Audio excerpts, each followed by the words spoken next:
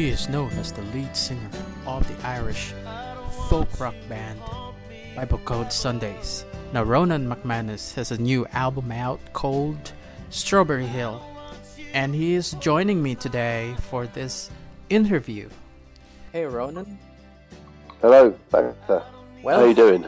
I'm doing fine. How about you? How's the gig? Yeah, good. Yeah, I just a little been doing some work down at the college, the local college. So I had to go down there tonight. So it's been good. Yeah, it's been Okay. just keeping very busy. So it's good. Okay. The first question I have is this one. Strawberry Hill reissue has 22 songs. So I also discovered demos inserted with the tracks. So how did demos get there? Well, I released Strawberry Hill album in 2010 and never really pushed it. Mm-hmm. And just because I was so busy with the band, and I'd never really done that. I never really did anything with it, And so when I came to sort of look at giving my solo work a bit more of a push, I decided I'm going to sort of embark on a new kind of a new push with it, really, brand new start, really. I found all the demos, and I thought, I always liked hearing that when I was by singles and by albums. I like the reissues in hearing the songs when they're in their very early form, and basically I haven't charged it any more than the 11-track version. Because I felt obviously their demos are quite rough recordings. I didn't want to charge any more for having more tracks on it. It was really a matter of just giving people a bit more to listen to. Really, I think just giving people something more interesting.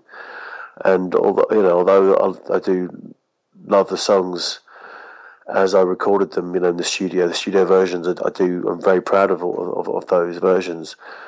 The demos offer something a bit more intimate and a bit more something that I like. Those like some of the songs I like the demos more than I like the studio versions, because maybe it captured it was just most of the kind of demos that I'd done in my bedroom just after I'd written the song. So for me, the demos sort of capture a bit more of a raw element of the song in its natural form than a studio version could ever do. So there's something about that I liked, and I thought, well, maybe other people might see the same thing in it, and there might be something interesting for them to listen to. That was all it was, really.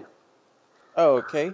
And also, Strawberry Hill is an album that has a lot of ballads. Do you prefer introspective songs as opposed to upfront rock anthems?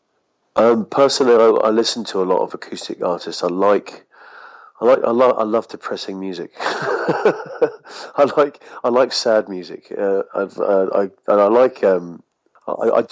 do prefer myself to listen to more stripped down music, more acoustic, more raw. I do like that one man, one guitar kind of thing. There's something about that setup that is just very natural and very direct. I like that. And I always look for, even with rock bands, I always look for the more intimate songs on an album. I find if a band doesn't have at least one intimate song on their album, then I feel like maybe they're not. I've not connected with them as much as I have, and I don't know. There's something about kind of the bearing of your soul, of bearing all your feelings in your kind of rawest elements of you, that really only really comes across effectively, I think, in a ballad. And what it really was, Strawberry Hill was basically a collection of songs that I had written over a period of time that didn't fit with the Bible Code Sundays, and it didn't fit with the band I was in when I wrote some of them. I wrote some of the songs I wrote years and years ago, and they didn't fit with the bands I was in then. And so it was a really collection of songs that I decided just to record, no matter whether they were slow or fast or anything. I decided to discard all of that and just record the songs that I had, and not worry about whether they were fast or slow, and just and it kind of captures a kind of a period of my life when I was living in Twickenham, in Strawberry Hill. Basically, it's a place just in London, and I was single at the time, and I was broken up with my long-term girlfriend at the time, and it was where my life was. I was thinking about things a lot, and I was weighing things up, and the songs kind of capture a time of my life where the fact that they're kind of slow songs or ballads, or they're a bit more introspective, as you say, that reflected my mood at the time, and I think it's a fair snapshot of those few years of my life. Yeah, it's also true that you can most artists can attest to this, that depression can really bring the best out of you, right? Well, yeah, I mean, I think I know that Chris Difford from Squeeze, he was one half of the of the songwriting duo in Squeeze. He used to love writing with a hangover. That was his. But he's since realised he's an alcoholic, and he's kicked the booze. He's stopped drinking completely. But he says if he could have the hangover without the drinking, then he would take that, because he used to find that all his best work was when he was hungover, and that's obviously kind of a very sort of depressed state. I don't know. It's a kind of it's a time when you really weigh things up, and you really search into yourself, Or as when they you're going say, through something like that. Yeah, like they say, it's a moment of clarity, right? Yeah, I think so.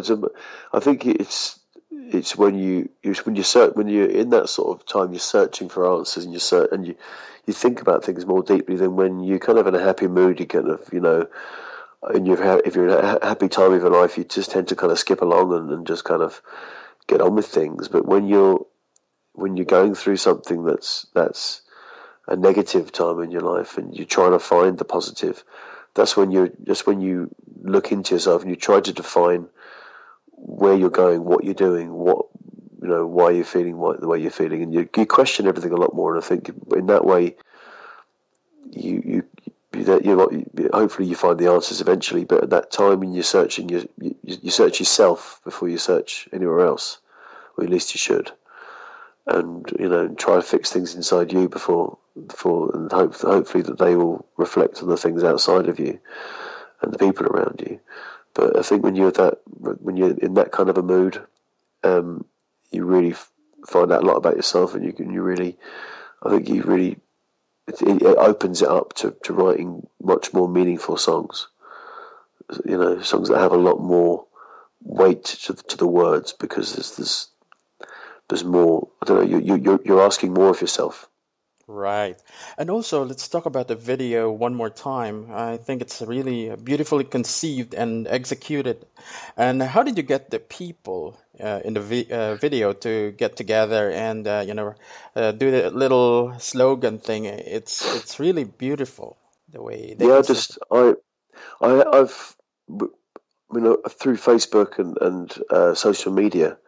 We've got quite an audience with the Bible codes, and some people from the Bible Code Sundays fan base follow my solo stuff too.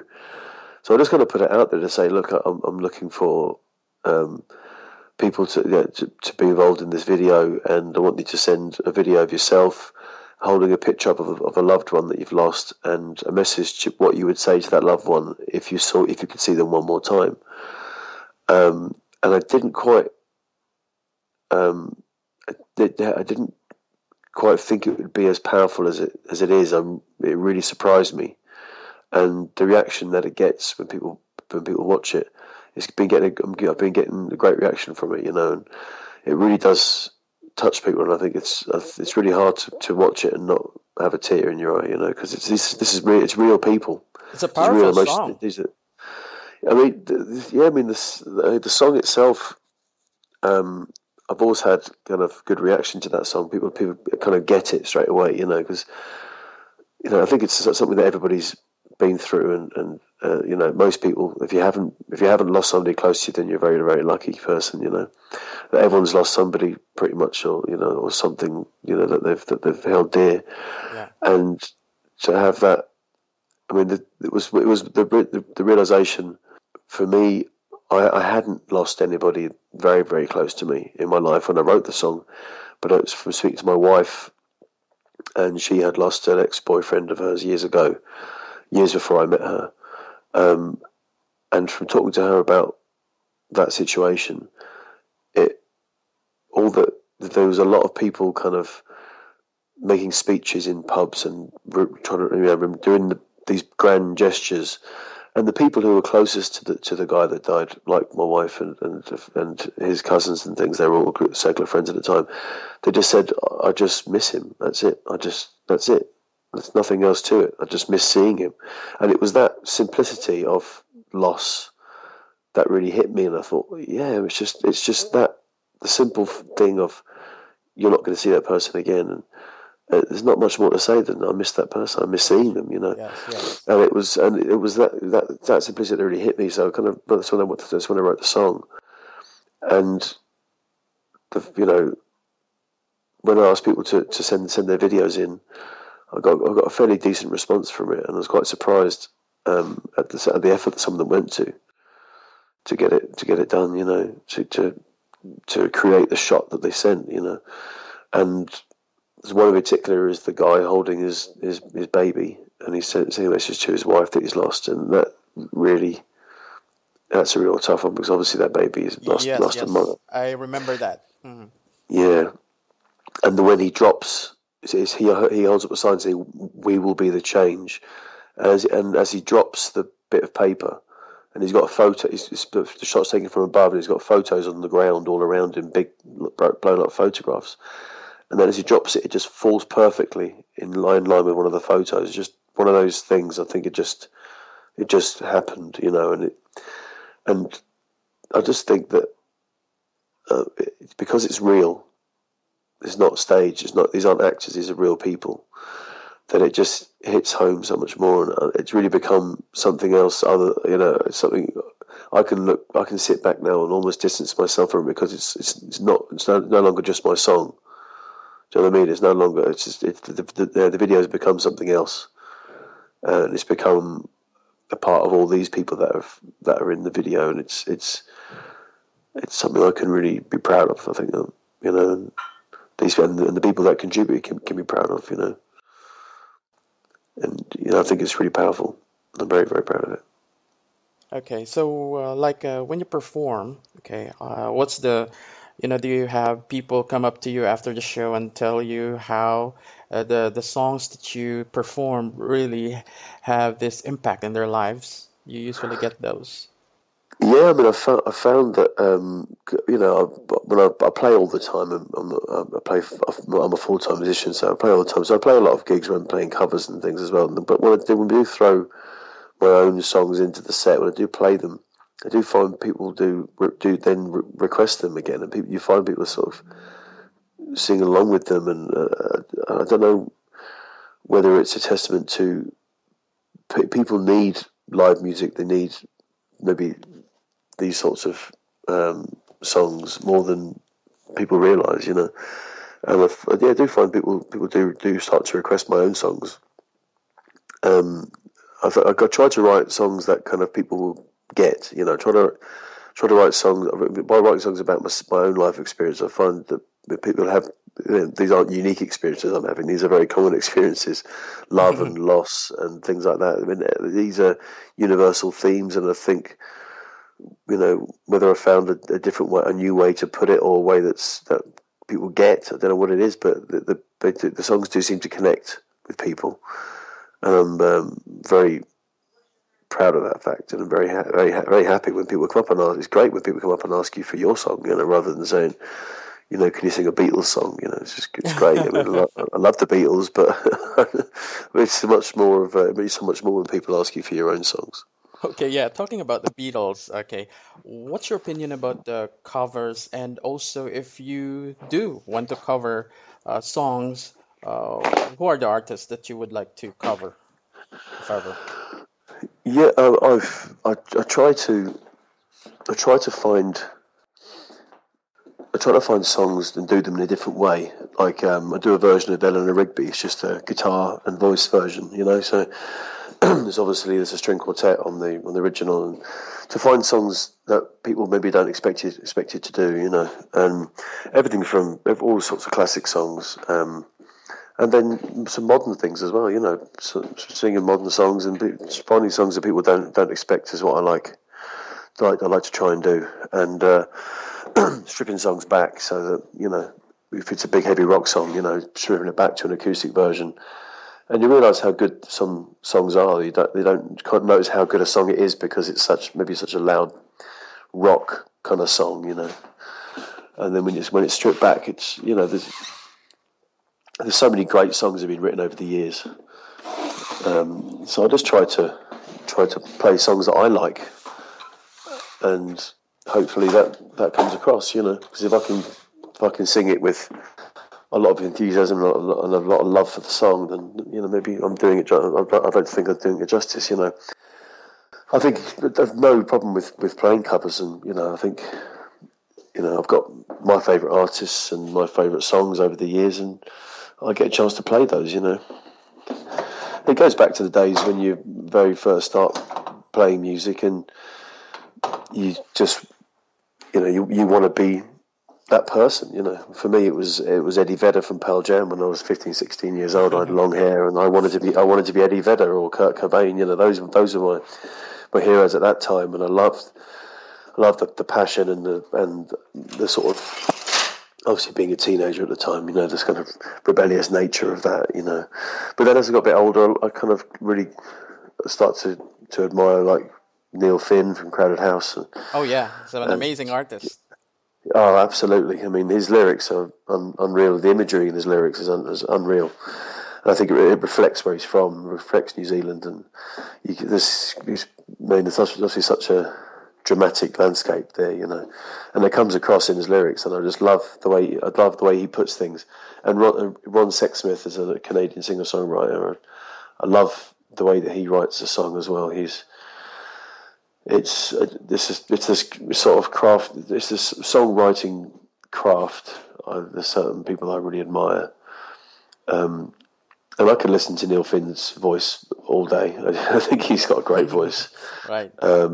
You know, and I just love that. With the Beatles stuff, I actually prefer the earlier Beatles stuff, and a lot of people, it's cooler to like the later Beatles stuff when it got a bit kind of weird. Yeah. But I liked all their early pop songs.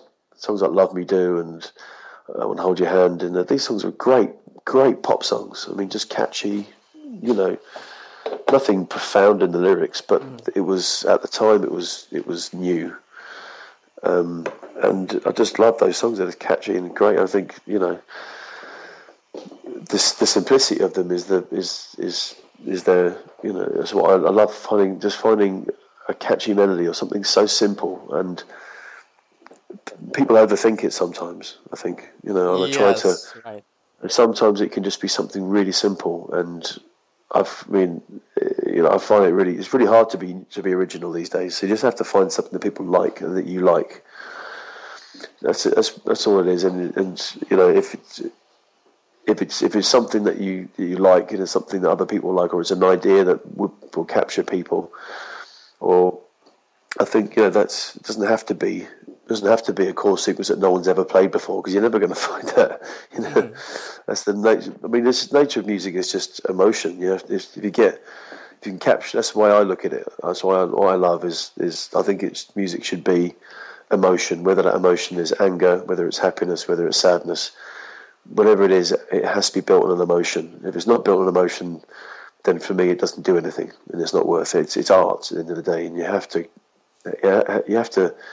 has to hit somebody, you know, has to have an impact, wherever that impact is, wherever that emotion is, whichever way you're coming from. You know, if there's no emotion in it, then it's no point.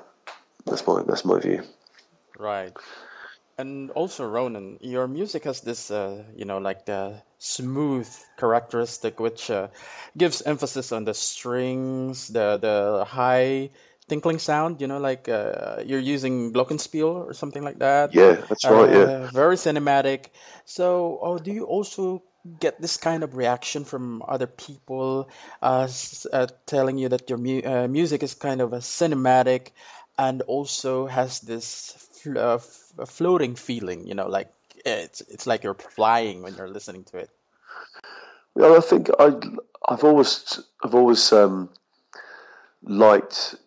I mean, Coldplay really got into this, and U2. This idea of creating a bit of a landscape and creating and it's all about, for me, it's creating that tension and again the emotion, comes into it, and sort of creating a platform of sound is, that's it can just help to lift a song, or just help to form a base for the melody to work off. And I tried to do that, for maybe, yeah.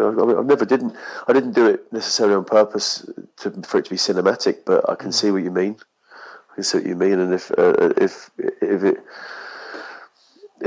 well, I'd love the stuff to work on the films and TV. So it's certainly the last song on the album, I Could Love You in My Sleep. I managed to get a string quartet on that one. Yeah, the strings, right? And that's, yeah. I mean, three of the four are three of the guys from the Brodsky string quartet, who are amazing quartet. But I couldn't put them down as that because it's not all four of them. One of them was away, so they got a friend in. So, but I kind of know Paul, the viola player, and he arranged the strings for me. And it was a song that I'd recorded about 3 or 4 different ways. Until I realised what I needed was a string quartet and voice version. That was the version that I was hearing in my head. So Paul very kindly did the arrangement that went into the studio, and it's just unreal. The sound, a string quartet, it's such an amazing sound. And so I was very, very lucky to have them on there. And they just, they came down for next to no money at all. I paid them. It was, an insult really. These brilliant musicians. They only charged me very few £100. That's all it was. They're very, very kind to me. But I wouldn't have. So that's one thing about the album, is that nobody got paid to play on the album. The studio time was given to me for nothing. There was a friend of mine who said, "Look, if the album ever takes off and you ever make any money, you can give me some money then. But until then, let's just make the record." So I wouldn't have been able to make the record without contributions from all the musicians that joined in, and they all kind of got where I was coming from. A lot of them were people that I knew for years. All the Bible Code Sundays boys are on there, and my brothers are on there, who I played with for years as well. And they kind of all knew where I was coming from, and it was really created on the sort of, maybe that cinematic feel and everything that you're talking about. It had a lot to do with the people that played on it and how well they did.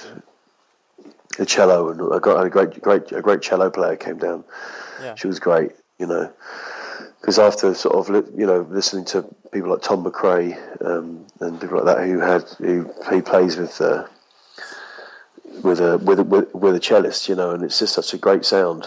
So just on its own, not part of a string quartet, just a cello, and it's brilliant. And you can just, certain instruments you can only create a certain mood with that instrument.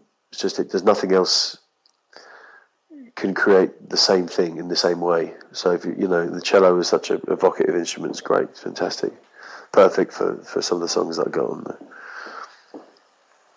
Okay, and also, I heard that you have new music coming soon, and also, I want to ask your decision to release singles only. What's with that approach? Well, I've been looking at the way that people have been buying music, especially online, the downloads, the way that people consume music from iTunes and from those sorts of. We found that with the Bible codes has been very, very much 2 or 3 songs. People are downloading individual songs rather than the album. But there's some songs in there which we spent a lot of money recording, which don't get downloaded. I thought, well, the concept of the album, in a lot of ways, when it comes to the digital version, it's kind of dead unless you're and unless you're going to listen to an album and listen to the tracks in the right order, which people don't. They tend to press shuffle and Yeah. listen to them. So it kind of makes a mockery of the whole idea of an album. Now, for me, an album is a piece of art that you should listen to in the order that the artist put the songs in. I mean, I do the shuffle button thing myself. I'm not saying that I don't, but that's kind of what it's proven to me is that rather than wait, say, 2 years and release 10 songs in one go, why not just release songs as and when you write them, and just release them? So there'll be like maybe at least. I mean, my aim is to have at least one song a month, if not more, throughout the year. So basically, by the end of the year, you've got 12 songs. So you can't really release an album a year. People don't really do that these days. People expect you to release an album every 2 years, but this way, people have got a constant flow of music, and I thought, well, if people want to follow my career and what I do and what I release, if people like what I do, they've only got to commit probably less than £1 a month, over the course. It's just £1 a month is all it will cost them, and it's maybe with these days, people, not everybody has lots of money. There's a lot of people, there's a lot of financial problems in the world, that maybe it makes it more manageable for people to enjoy music rather than outlaying £10 or whatever it is in one go. They can just pay £1 and get a new song, and I think it also will keep the standard up, the quality. It'll keep me on the top of my game because you're effectively releasing singles. Every song is a standalone piece of work. I've got a friend of mine, my best friend, who's been my best friend since I was about 3 years old. He's an artist, and he's the guy that did the piece of art that's the front cover of Strawberry Hill. That was an existing piece of artwork that just fitted the songs perfectly. So he kindly let me use it for the front cover. Well, he's going to be doing bespoke artwork for each song. So each song is going to have its own artwork to go with it. And I just want to make the songs each song a bit more special. So you're not releasing 10. People tend to release an album, maybe 12 songs on it.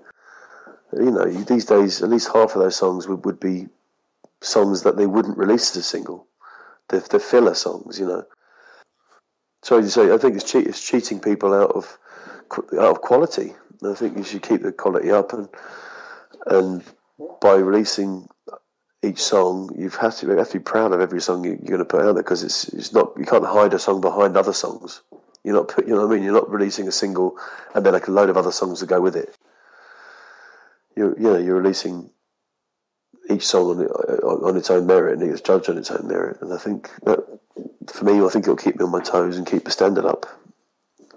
That's the hope anyway. And Ronan, talking about that approach, it's also an interesting marketing approach, because a lot of artists have to realize that with the changing technology and also the whole economic thing, you have to be a little bit inventive, right? These days. Yeah, I think that the way people buy music has changed. So why are we still doing things the old way? Why are we still releasing albums when I think if you listen to an album, I mean, I've got the idea to release an album as an app, and it's 2 tracks effectively, side A and side B. You can't flick, you can't shuffle, you have to listen to the whole of side A and then the whole of side B, just like you used to on a vinyl record. Mm-hmm. You used to put an album on, because the nature of lifting up the needle and putting on a different track, you would just you just let the album play from start to finish. So I've got the idea of releasing an album as an app that people can download, and it's effectively the vinyl version of the album. That then becomes an album. Then it's an album because you've got a track listing. But I would like people, because what I'm doing is I'm trying to build a community of people on Facebook or wherever it might be, on Twitter, and that's how I'll communicate with them. So people can be all around the world. It doesn't matter basically geography doesn't have any bearing in this, because you can join in with what I'm doing from anywhere in the world. And I want people to interact through Facebook. I want to talk to people, get their opinions, get discussions going. And people, if I'm releasing single songs all the time, if people want to collect some songs into an album, say, or like a playlist, and say, hey guys, I think this, maybe if enough people are interested in what I'm doing, they want to interact with each other, they can. And I want it to be an interactive community. And people can, give me their opinions on the songs and what they like, what they don't like, and and it will help me as an artist to grow. And the idea is that it's a because basically if I release a song and people don't like it, there's another song coming along in a few weeks' time. It's not that's not set in stone, and you've got to listen to that stuff for 2 years. It's like there's more stuff, new stuff all the time. Mm-hmm. And you can also react to things in the news and things that happen in the world. I've found myself going to record an album and realising that some of the songs are written 2 or 3 years ago. They have to be dropped. They're good songs. They have to be dropped because they're not relevant anymore. Because the subject matter is something that happened 2 or 3 years ago. Yeah. That now isn't. But it was a good song at the time. If I was doing what I was doing now, that song would have been out there. It would have done well, or possibly. But so you can be a lot more current. You can react to things instantly. So I just think for me it just seems like the best way forward. And as long as I've got a studio I can use on a regular basis, and the quality of recording is high, and hopefully the material is high, then hopefully people will get what I'm doing and will join in. I'm hoping it will be a fun experience for people to be involved with. They're not just buying my music. They're not just sort of like they're involved in a community. It's an ongoing movement. Yeah, because I think that the music community is about, the musicians, the listeners, the people who actually write about what the musicians are doing, right? So it's a big community in general. Yeah. Yeah, I think these days there used to be that the artist would be this untouchable person who released records. It was mediated with the way it was. Someone like Elvis Presley, the mystique around him was half of what built his legend. People just couldn't see him, they couldn't go to him, they couldn't. He was just this mysterious figure, and that was all part of that era, and that's what made him so amazing. But it's not the case now, because now we can all communicate in the second. I can. You can you can send a message to everybody's phones, straight to their phones. When a fan letter to somebody's house, you send a message digitally to their phone and they get it immediately, or to their computer. That communication is a powerful tool, but it should go all ways. We're all in this together. We're all trying to be better. We're better artists, better journalists, better people, and music is a big part of a lot of people's lives, and it's how they express themselves with the listening to certain songs and listening to certain artists, and trying to find different ways of defining themselves or defining things that happen to them. Moments in their lives can be defined by music, and by communicating, everybody communicating, it just feeds into it. We all feed off each other, and the whole thing it's an interesting concept. I'm going to try out. I'm not sure it was going to work, but I like the theory of it. I like the idea that I'm not just writing songs in my bedroom and putting them out there and saying, buy this stuff. It's not as impersonal as that. It's not like this is what's going on in my head, and you'll give me money for it. It's not like that. It's a communication process. That's what I want it to be anyway. These days, because of a lot of songs that we have, instead of there are things that they can't tell you. Like if they want tell you something, they couldn't say it, so they use songs in order to communicate what they feel, and then it's up to Exactly. you to fill in the blanks. So I think that's what's happening to young people these days. Well, this is, I mean, in the One More Time video, there's a guy that holds up, a friend of mine. He holds up the sign that says, "I miss you," and the next one it says, "That's all," which are the lines from the song. Yeah. Now, he knew the song. He's a friend, a good close friend of mine, and he loved that song because he'd lost his mum a few years before, and he said that lot. When I said to him, right, what would you say if you could see her one more time? And then he said, that line is what I'd say. I miss you. That's all. So that's what he chose. So he actually chose a line from the song within the song. It was kind of a weird kind of life imitating art, imitating life kind of situation where so for him it defined everything he wanted to say, everything that he thought about losing his mum and everything. That song for him summed it up, and that I'm very, very proud of that, because it's obviously a huge moment for him in his life, and my song spoke to him. I mean, that's a massive achievement. Because, people writing songs and writing lyrics. You want to communicate. You want to write something that means something to somebody. Yes. That's the ultimate prize. And with that song, I'd achieved that with that guy, and I love that fact that the song did that. And so I want to continue to do that. I want to continue to write songs that mean something to people, that maybe have an impact on people, and maybe can help people just something that hits an emotion in them. That's all an artist really can never really ask. Any form of art, any art form, you want it to mean something to somebody. Exactly. And Ronan, where can people buy your albums or music these days? I do have it all up on iTunes and Amazon MP3 and all these places. I'm not sure exactly where I'm going to go with the regular releases, whether they'll be iTunes or whether it might be another route, a more direct method.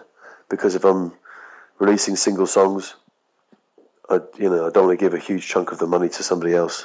Yeah. I'll need to. The idea would be to try and release things. It's a much more direct process, so people can basically buy direct from the artist. There's a few sites that do it. Bandcamp is one of them. They take a very, very minimum cut. But this is, at the end of the day, I want to be able to, live off writing and releasing my own music. That's what I want to do. I want to make a career from it. So I don't think I want to give half the money to Apple. Because it just means I might not make enough to continue to be able to do it. That's the thing. There's not going to be a hell of a lot of money to go around as it is. So I don't know. So there might be. I haven't got worked out all the ins and outs of how I'm going to do this yet. But any details will be on my Facebook page, which is facebook.com/Ronan McManus. Is it Ronan McManus Music? Maybe Ronan McManus Music. And on my website, which is ronanmcmanus.com. And it's MCMANUS. For the family research, I realised there's an extra letter that doesn't need to be there, so I've changed my name. Oh, so basically it's now MC, right? Without an A. Yeah. Yeah. That's right. Yeah. My dad added the A years ago. He was a singer himself. He added the A as a stage name, but then the A continued in all of our. Me and my brothers, we all got the extra A in our surname, but from doing family research and meeting other McManus family around the world, no one else has the A in there, and it's a different surname. So, Exactly, because with the A, it's more like a Scottish name. The MC is that's more right. like an Irish name, right? Exactly right. Yeah, exactly right. My dad just thought that MC was an abbreviation of MAC, so why have the abbreviation when you can have the full? I don't think he quite fully understood that it is a different surname. So my brothers are all MAC, and I'm the only one that's MC. But the rest of the family, and they're all around the world. The Australians, the Canadians, the people all around the world. All our cousins are all MC, MANUS. So yeah, that's it. So I've changed it. So that's the only difference. But on iTunes, it's still MAC. So I might take all that stuff down in time and make it all available from the one place. So I'm not sure exactly how I'm going to go about it, but all information will go out via Twitter, Facebook, and my website. So any major changes of availability of the songs will be. I will let as many people know as I possibly can via the social media. That at the end of the day is going to be my Facebook page is probably going to be the centre point of the whole thing. That's probably the best place where people can communicate, people can find out new information, where I will let people know where I'm playing, what songs are coming, my progress, and it's such a powerful tool. Yeah, it is. And also, Ronan, what's your message to our listeners who are listening or is going to listen to this? Message would be what I'm trying to do with this music is to try to communicate with people directly, and I just doesn't have to be my music that they listen to, but listen to music that means something to people, that means something to you. That search out. Maybe don't be afraid to search out artists that no one else knows, and explore, because there's so much stuff out there. Because of the way the music business works now, the stuff that gets put out into the charts, into public domain, isn't necessarily the best music. That's true. It's the stuff that's going to make the most money for the people that are releasing it, but a lot of the love and heart has gone out of the music business. But there are still people out there trying to do it. Bandcamp is a great place to go. Just discover artists that no one else knows, and maybe you'll discover something that no one else knows, and that is a great thing. It doesn't have to be me, but just there is still good music out there. A lot of people are kind of fallen out of love with the music business and with music in general. They don't think it means as much as it used to mean. There are still people making music that does mean a lot, and it can mean a lot to you, as much as people used to care. Your record companies used to care. And they don't. It's all big business now. So but there are still artists making music just for themselves and not for money making purposes. Yeah. So don't be afraid to explore new artists. Is the message I would.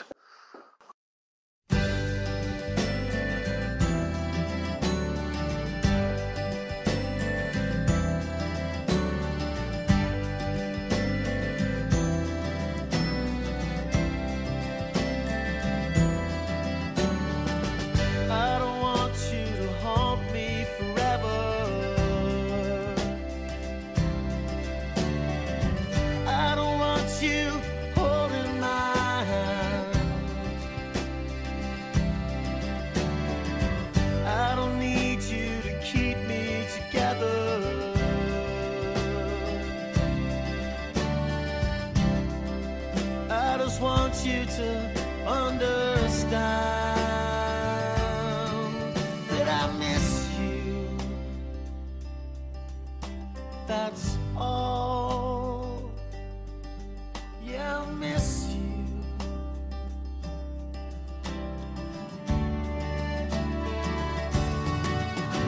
I don't want thunder or lightning or some sacred sign. Tongues of fire, no burning bush, no water to wine.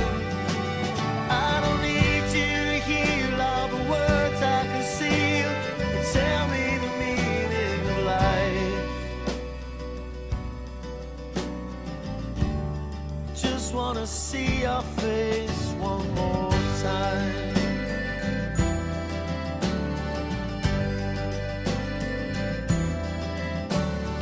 Everyone sits around raising glasses to you, but it's not from the heart, it's from some auto cue. I don't need stories of last words to help me through, but when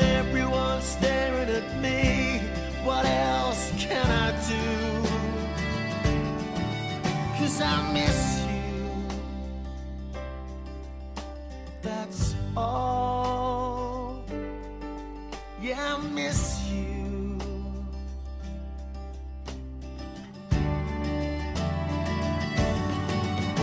I don't want thunder or lightning, some sacred sign. No tongues of fire, no burning bush, no water to wine. I don't need you to heal all the words I conceal. Tell me the meaning of life. I just wanna see your face one more time.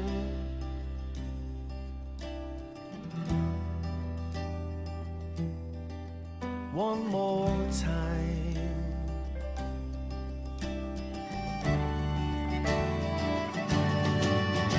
I don't want thunder or lightning or some sacred sign. No tongues of fire, no burning bush, no water to wine. I don't need you to heal all the words I conceal. Tell me the meaning of life. I just wanna see your face one more time. I just wanna hear your voice one more time. And I don't